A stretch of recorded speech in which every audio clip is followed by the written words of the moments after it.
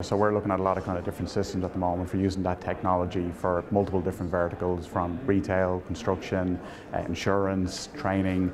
So I manage a team of developers, both artists and programmers, who develop the software systems for that technology. The first one's with an insurance company based here in Dublin. So a user will use, for example, a Microsoft HoloLens headset.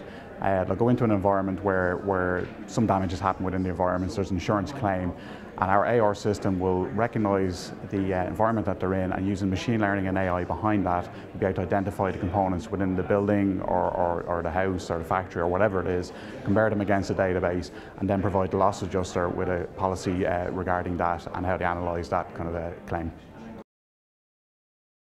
So a large airport management company are looking for AR training solutions and how they can make that kind of adaptive for different training scenarios. So they want a system that can train people within kind of dangerous environments. So if I give the example of, on an air hangar and a plane is being fixed or it's coming in, they don't want someone training whilst the plane is coming in because that's dangerous, but we can work in an augmented reality environment and bring that plane in augmented reality.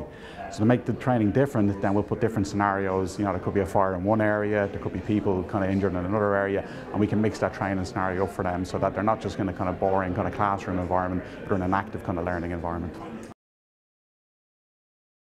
The broadness is just amazing, and I think it can apply to any vertical that we can look at. Even if we look at retail, if you're in an AR system or even a VR system and you have a VR shop, we can put AI in there to detect what you're looking at. So when the person's looking at a particular good or something for to decorate their house, we can then bring up additional items that they might be interested in and kind of increase the sale and the sell through on that.